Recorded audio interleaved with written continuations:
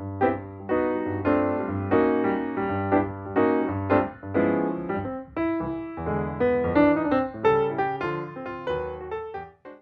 there. Today I'm going to talk a little bit more about Google Reader, which is a resource you might have seen me write about before.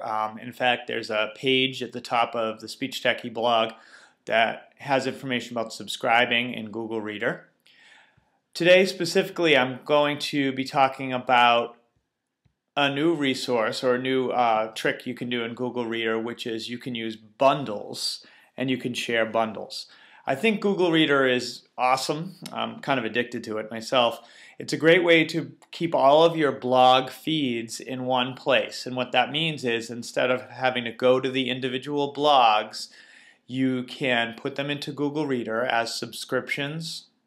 And when you're in Google Reader, you're able to see when they've been updated and you can read them right on that one page. If you want to click through to the blog, it's easy enough to do that too. So with the new Google Reader bundling feature, I created a bundle of SLP blogs.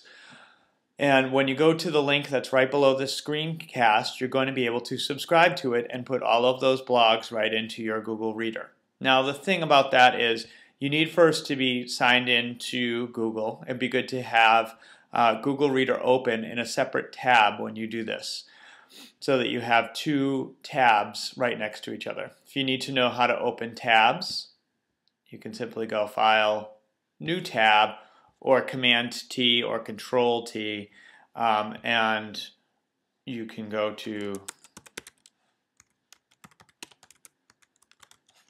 reader.google.com to open your Google Reader. It's now open twice in my browser, which we don't need.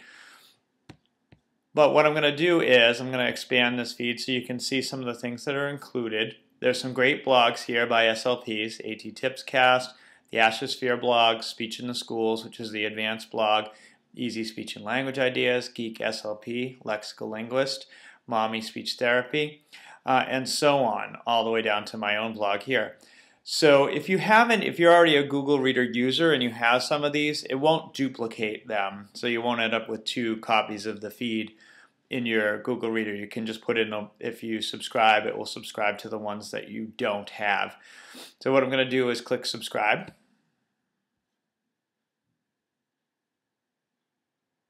And now I'm going to go over to my Google Reader.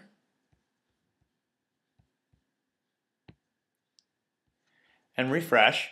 And you can see that I now have the SLP blogs folder in my Google Reader. This is actually a play Google Reader, not my actual one, just so I could show what it looks like when it's blank, and then you put all these in.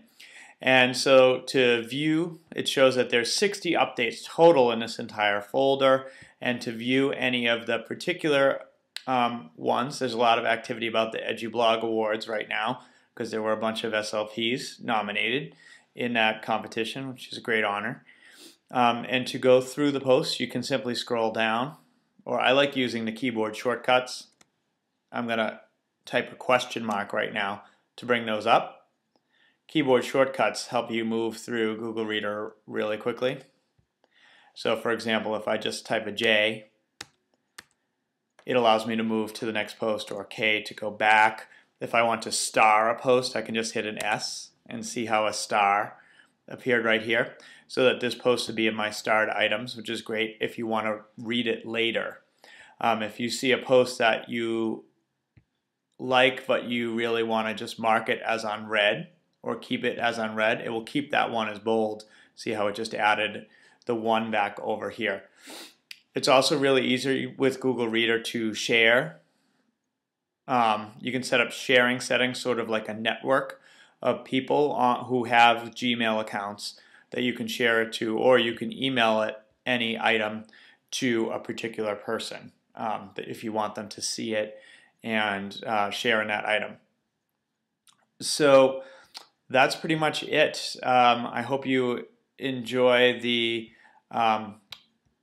SLP Blogs bundle, and if you're interested in creating your own bundle to share with other people, that link is right below the screencast as well on how you can do that.